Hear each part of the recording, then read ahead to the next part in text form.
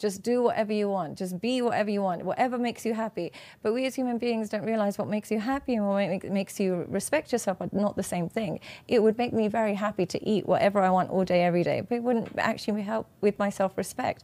Similarly, it would make you very happy to post whatever you want, do whatever you want, sleep with whoever you want in the moment. But you have to have a vision of how you see yourself in the future. And if you forget that vision, you will completely hammer at your own self-esteem, and then they're not.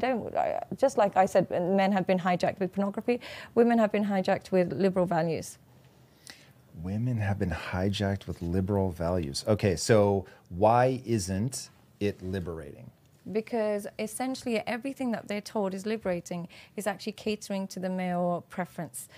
What we told that is liberating. The only thing that we actually got them to do is we got women to start working. But, you know, I actually love working and there's nothing wrong with it. But essentially it helps men. They don't no longer have to pay every bill. You now contribute to it. It helps companies as well. You get paid less than a man, but you still work just as hard. You get taxed, whatever it is. So it helps that. So, or they might be told that you can sleep around and you don't have to have kids. You can just sleep around with as many men as you want and no one can judge you. Who does that benefit? What woman benefits from that? The only people that benefit are the men that are profiting from it. Even when you tell them that you can be, the shame of being a sex worker has disappeared, no problem, but who does it benefit? You now have to contort your existence to a male preference, because if you gain too much weight, you're no longer going to get as many subs, or if you lose too much weight, you won't get as many subs.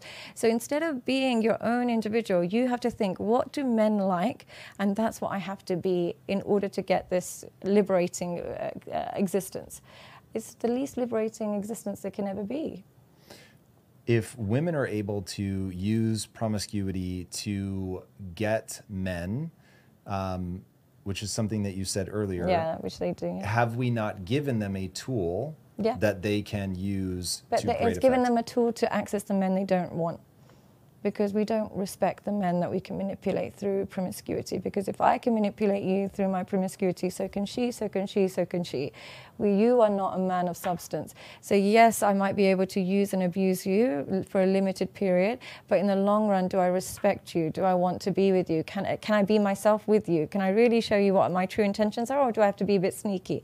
I can't. Can you guide me? Absolutely not. How can a man that I can manipulate sexually guide me in any area of life? I'll be like, shut up, you don't. I know how to manipulate you. How would you know what to tell me what to do? So yes, you can access men, and you can access very, very, very successful men and get a very great life for yourself.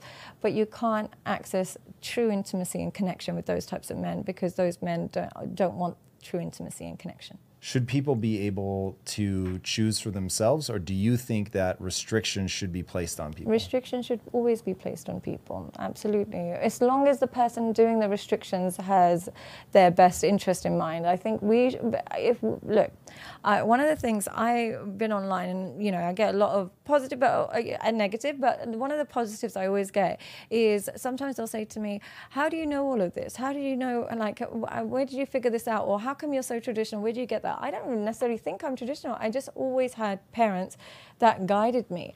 Now, if I didn't have that, of course, if I had this level of, like, if I had a monopoly on the internet, of course I would use that for financial gains, and I would just be, you know, in a private jet and doing all of these. But I had restrictions growing up. Now, what those restrictions led to, for me personally, and not for everybody, for me personally, what it meant is there was a cap on how much I can indulge in my own, like, desires. There's a cap to it, because I would have parents that would kind of restrict me. So because my selfish desires were capped because of my restrictions, I then had to think outside of what just makes me happy in the moment. And I had to kind of find a different identity. So I think if we don't give people any restrictions, where would they draw the line? If I gave a man no restriction on what type of woman he wants, how do we know, where does it get to?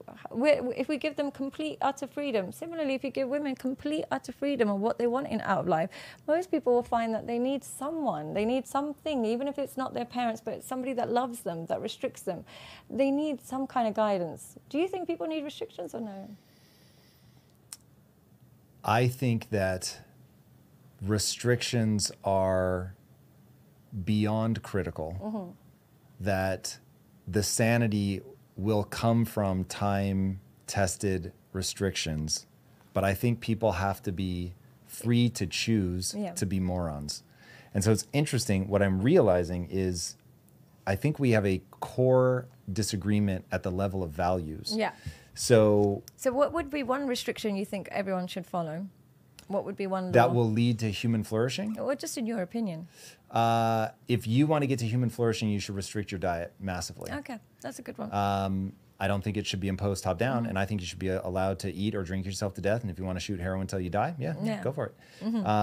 It would not be what I advise, and I'd be very sad to see anybody I love make that decision. But as you were going, I wrote what I believe, which is give me liberty or give me death. Like I'm such a 80s American. It's but hilarious. I think you believe that because you naturally have self-control. That is a big part of it for sure. But I also believe, again, North Star, human flourishing, I don't think you can have human flourishing with authoritarian top-down rule. But I think you can't have human flourishing with no restrictions.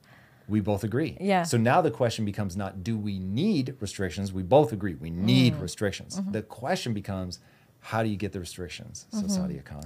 Well, I'm going to be biased with that. Please? Well, I'm religious, so it's always going to come from what I believe is like sent by God, because only, in my personal opinion, only God has our long-term plan in mind, and actually cares about our well-being. Everybody else is motivated by either money or power or something, status. Whereas for me, I'm going to give a very boring answer, and it's not very interesting. But for me, like I think I mentioned last time, I was just very lucky that my perspective, and this is something my partner finds a bit like, he thinks I'm just a bit too gullible, but I'm very lucky that every restriction that's placed on me through religion, even though I might not follow it, like for example, I don't cover my hair, I still agree with everything.